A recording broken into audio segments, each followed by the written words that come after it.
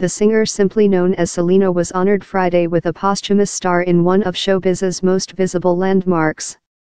While she was taken from us way too early, we now have something permanent that generation after generation can see in the most famous neighborhood anywhere in the world, Los Angeles Mayor Eric Garcetti said. The Grammy-winning singer was shot dead 22 years ago by the president of her fan club. At the time, she was breaking concert attendance records, and her albums were at the top of the music charts. She was known for hits like Bidi Bidi Bom Bom, Dreaming of You and Como La Flor. Selena's family and fans attended Friday's ceremony, along with actress Eva Longoria, who said the singer had a big influence on her career and identity. "Growing up, there was not a reflection of me anywhere," Longoria said. "It was like someone like me didn't exist in American mainstream.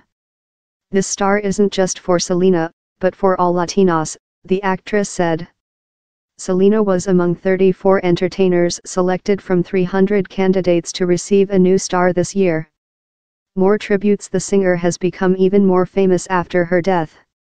Her life and subsequent murder were the subject of a 1997 biographical film, Selena, starring Jennifer Lopez, which has become a cult classic for fans. She has sold more than 65 million albums worldwide.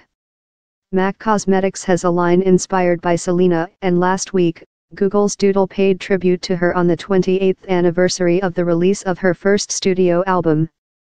Google Doodle's animated video tells her story, from childhood to stardom, and features her singing her hit single Bidi Bidi Bom Bom.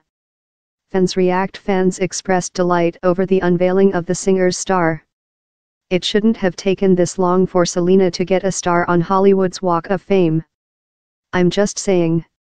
She's the best," Magali Miranda Alvarez tweeted. Serena Henderson said the tribute moved her.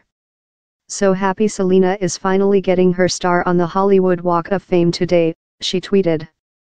"Tears of joy for her and her family."